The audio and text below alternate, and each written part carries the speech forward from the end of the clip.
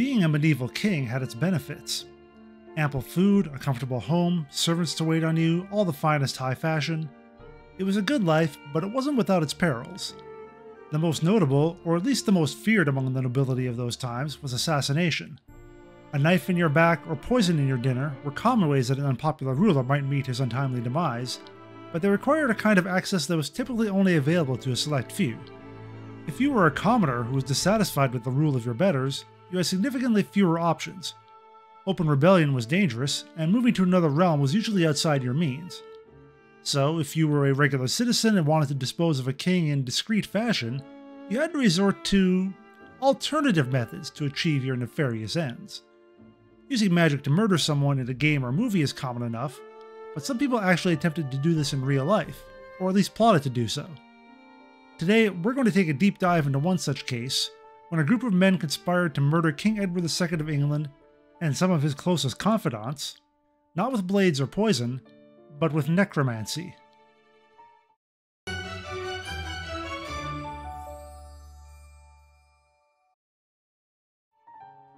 Let's first set the scene by telling you about the potential victims of this magical assassination plot. If you've seen the movie Braveheart, you might remember the scene where the king tosses his son's good friend out a window. That son is the future Edward II, and his friend, known as Philip in the movie, is a stand-in for a real person named Piers Gaveston, though the close nature of their friendship might have been exaggerated by later chroniclers. After Edward became king, his barons forced him to exile Gaveston, though he was eventually recalled to England, only to be murdered by the barons in 1312 due to the perceived favoritism granted him by the king. Fast forward 10 years and England is embroiled in a civil war. On the king's side are the Earl of Winchester, Hugh Despenser the Elder, and his son, Hugh Despenser the Younger, who was granted several holdings at the expense of other lords, and even Edward's wife, Queen Isabella. As close allies of the king, both men wielded outsized power and were considered greedy and corrupt by their peers and subjects. Hugh the Younger was especially hated, as he was known to have engaged in acts of murder, piracy, bribery, and extortion, repeatedly using his status as the king's favorite to enrich himself and escape consequences. In addition, Hugh the Younger was thought to have replaced Gaveston as the king's good friend, to the point that he was once called the king's husband. The king won the Civil War, granting the loyal Despensers even more lands and wealth, and making them even more unpopular with the high and low classes alike. So it's easy to understand how some people might have wanted all of them dead, and would have gone to extreme measures to achieve their goal. In the winter of 1323 and 1324, certain citizens of the city of Coventry hatched a plot against their prior, who, quote, had been supported by the royal favourites in oppressing the city of Coventry. Those royal favourites were the two Despensers. The exact nature of that oppression isn't made clear, but seeing as how King Edward had just engaged in a civil war and the Despensers were known for their corrupt nature, I'd guess that high taxes probably played a part in it. On November 30th, 1323, 27 men of Coventry went to a certain John of Nottingham, who was apparently a renowned necromancer, or at least good enough to convince all of these men that he could help them carry out their dirty deed. Maybe he had good Yelp reviews. Their targets were the king, the Despensers, the prior, and two of the prior's servants. John of Nottingham had the men procure 7 pounds of wax and 2 yards of canvas. From this, he and his assistant, Robert Marshall, created 7 effigies, 6 of the primary targets, and one of a man named Richard Dessau, who was to be a test case for their magic. John and Robert went to, quote, an old ruined house under Shortley Park, about half a league from the city of Coventry, which sounds like the exact kind of place you'd expect a pair of necromancers to do their work, and labored for months on the likeness of Richard Dessau. Then on the Friday after the Feast of the Holy Cross, about midnight, the said Master John gave to the said Robert a brooch of lead with a sharp point, and commanded him to push it to the depth of about 2 inches in the forehead of the image made after Richard Dessau, by which he would prove the others. Fortunately, magic isn't real, so nothing happened at... Wait, something did happen? According to court documents, Robert Marshall paid Richard Dessau a visit the next day and found the said Richard screaming and crying, "Haro!" and without knowledge of anybody, having lost his memory. And so the said Richard lay languishing until the said Master John drew out the said leaden brooch from the forehead of the said image, made after the said Richard, and thrust it into its heart. And thus the said brooch remained in the heart of the image until the Wednesday following, on which day the said Richard died. The reason we have court documents of this whole affair is because Robert Marshall turned his master in to the authorities before their magic could be tested against more prominent targets. Nobody was found guilty of murder, but a man did die somehow. So what really happened? We'll never know for sure what led to the death of Richard Dessau, or why Robert Marshall went state's evidence, but here's what I think is a plausible scenario. While people in medieval times believed more strongly in magic than we do today, there were still some skeptics. It's not hard to imagine that some of the 27 men who approached John of Nottingham didn't believe wholeheartedly in his supposed powers.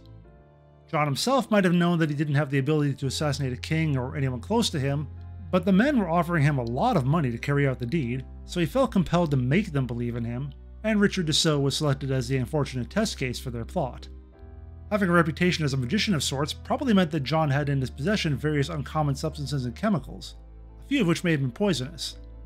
I'm no toxicology expert, especially when it comes to 700-year-old murders, but the symptoms ascribed to Dessau, wild emotions and memory loss, could be attributed to mercury poisoning. The phrase mad as a hatter comes from the dementia associated with Victorian-era hat makers who used mercury compounds in their profession.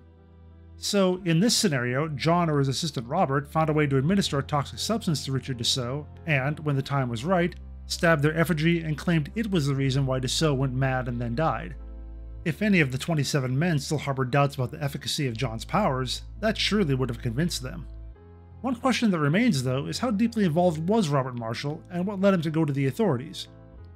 The records show that John ordered Robert to stab the effigy and also sent him to check up on Dessau. If John was the one actually doing the poisoning and Robert's faith was less than total, these actions could have convinced Robert that he was the trigger man in the murder, reinforcing his belief and his culpability. In that case, maybe Robert's conscience wouldn't allow him to participate in what he perceived as a real and dangerous plot against his king, and he turned himself in, hoping for a lesser sentence by betraying his master. Or maybe Robert was in on the scheme from the start, and the two simply had a falling out over money. Whatever the reason for his betrayal, Robert's duplicitous ploy appears to have worked in his favor and to the detriment of his master. According to the court documents, John of Nottingham, quote, died in prison on the day he was in custody, while Robert Marshall was released into the custody of one Robert Dumbleton. Most of the 27 men of Coventry were acquitted, though a few vanished into the countryside, and nothing more is said of them or of Robert. As for the would-be targets of the assassination, maybe they would have been better off if they'd been bumped off in 1324. Soon afterwards, Edward II sent his wife, Queen Isabella, to France to negotiate with their brother, King Charles IV. Once there, she became good friends with Roger Mortimer, one of the barons who had opposed Edward in the Civil War of 1322 and been imprisoned in the Tower of London only to escape to exile in France. Neither of them were fans of the Despensers and the power they wielded over Edward, so they assembled an army and invaded England in 1326, eventually forcing Edward to abdicate in favor of his and Isabella's son, who became Edward III. The former king died in captivity the next year, with the most gruesome account of his demise being that he had a red-hot poker shoved up his royal rear. Compared to the Despensers, though, he got off pretty easy. They remained loyal to Edward II and were captured during the invasion. Hugh Despenser the Elder was hanged, beheaded, and then had his body cut into pieces and fed to dogs. Bad as that sounds, even he got off easier than his son. Hugh Despenser the Younger was charged with treason, theft, piracy, murder, false imprisonment, seizing royal power, losing a battle against Scotland, false and treacherous counsel, seizing wealth and lands from the church, the queen, and other nobles, attempting to murder the queen, and probably kicking the queen's dog if she had one. To one woman whose husband he had killed, he had her beaten and shamefully had her arms and legs broken against the order of chivalry and contrary to law and reason, by which the good lady is forevermore driven mad and lost. For his crimes, the younger Despenser was stripped naked, had Bible verses cut into his flesh, was dragged through the streets, hanged until he was almost dead, eviscerated, drawn and quartered, and decapitated. According to one account, he also had his genitals cut off while he was still alive. Both the charges and the punishment may have been embellished a bit, either by contemporaries or later writers, to make Hugh Despenser the Younger seem even more wicked, but he was, by all accounts, not a good person. Some of his remains were returned to his widow, who buried them 4 years later. In 2008, human remains were found in an abbey graveyard that are thought to be the rest of him, based on the parts found and their condition. If there are any real necromancers out there, I think I know where you can find someone who would love to be raised as a vengeful spirit. Thank you so much for watching this video. I hope you were entertained by this look into a magical assassination plot in medieval England. Please like and subscribe if you were and want to see more videos about the real history of magic and fantasy. Until next time, remember to always do your research and get some good references before you hire a necromancer to murder a king.